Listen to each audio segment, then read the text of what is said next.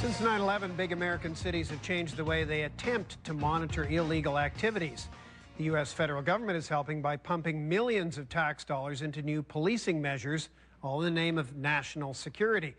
Perhaps the best example of this, or the worst, depending on your point of view, is happening now in the city of Chicago. 171. Officer Thomas McGuire patrols one of North America's toughest beats. The neighborhood is called Cabrini Green. It's in downtown Chicago, and it's notorious for its crime. You're dealing with a lot of domestic violence is the number one thing here. A lot of gang and narcotics activity is probably number 2 and 3. You can see this firehouse up here with the blue awning. It's riddled with bullet holes. There's a girl, they call her Girl X, and this is where she was raped and beaten. Gangs, drugs, and the violence that goes with them. That's what Officer McGuire deals with every day. And like many Chicago cops, Officer McGuire works alone.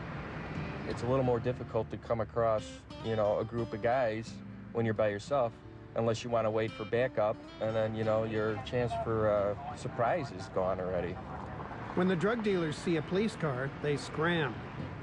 They disappear into these dilapidated buildings. A cop on his own doesn't stand a chance of finding them. They can run into any apartment building up here, and a lot of the people wouldn't mind. They come in, it's like safe houses. And then once they're in, you don't know where they are, and you can't go in there kicking down doors looking for these guys. But these days, cops like Officer McGuire have a new partner. They're called pods, police observation devices. Their cameras placed strategically in high-crime locations throughout the city. There are almost 100 of them around Chicago. The cameras swing around in circles, capturing all the action around them. They're made of bulletproof material. They can capture images with very little light, which means they can work around the clock. It's an eye in the sky. It's always out here. Me by myself, I'm roving around the area, so no, I'm not going to see everything. That's where it helps to have the camera. Cabrini Green has 7 pods, each of them feeding video wirelessly to a central computer at the police station. Like pod 75. An officer there can select which camera he wants to view. Then he can control that camera, pan it, tilt it, zoom in if he sees anything suspicious. If he sees a crime being committed, he can identify the criminals and send police in to make a speedy arrest. Okay, he's back. These images get recorded to a hard drive, giving cops the evidence they need when they do make an arrest. The cameras have led to many arrests in Chicago, and police are convinced they're getting criminals off the streets. And that looks eastbound on Howard Street. The cameras have been so successful at fighting crime, they've been given a new job, fighting terrorism. This is Chicago's Emergency Operations Center. It was set up to prevent and respond to events like the September 11th attacks.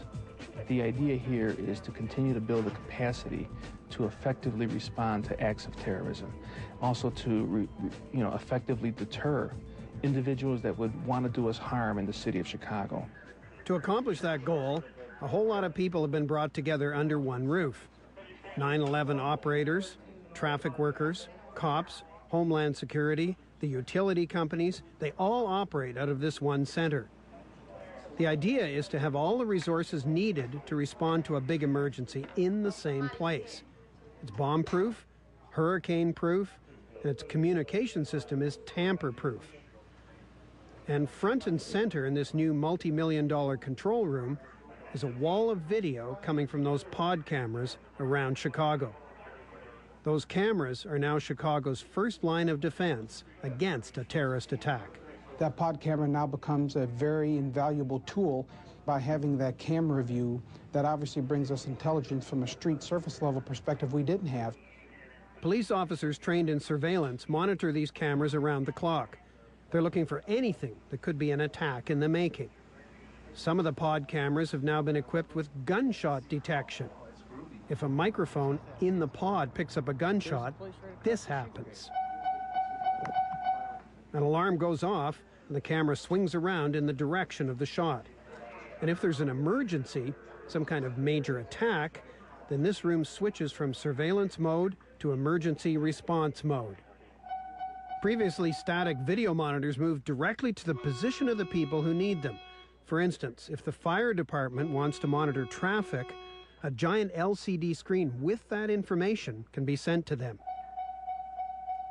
And then if you notice in the ceiling, we actually have 42-inch LCDs. What we have here is 12 42-inch LCDs with composite video and specific types of applications. The intent is really an in-your-face type of an awareness. When the monitor comes down, it actually will rest 4 feet 7 inches from the operator or from the actual floor to ceiling, and it really brings that video directly into the operator's face. From this room, authorities can monitor air traffic around North America.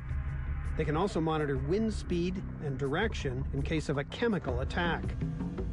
And they have enough data to create a 3D model of any skyscraper in the city to help them respond to an emergency. We have specific setup where we have intelligence on multiple buildings downtown, showing you all of the internals as well as text data, the number of occupants, emergency numbers. We have real-time intelligence that we can show to key decision makers at a moment's notice. And when those decision makers need to make some decisions, this is the tool that will help them do that. What you're actually looking at here is what we refer to as our map table. It's a combination of a 82-inch desktop with 120 touch sensors, an integrated high-speed digital camera above us, as well as actually looking at 2 traditional 42-inch plasma screens with touch capability. Authorities in Chicago can use this table to zoom in on any area of the city where there may be trouble. The information comes from low-flying airplanes sent out over the city to gather this data. It allows the user to zoom in on any area down to 4 meters just by touching the screen. They can see runways at the airport, highways near baseball stadiums. They can even get the computer to display, for instance, every daycare in a given area or the seating arrangement at the baseball stadium. There's only one other table like this in the world. It's at the Pentagon. The capabilities are endless. This is a huge tool for working any major incident in the city. Authorities in Chicago aren't messing around when it comes to gathering intelligence to keep their city safe. No other North American city can boast the kind of system Chicago has in place. And a big part of why Chicago is so safe is because of steps taken in neighborhoods that were not.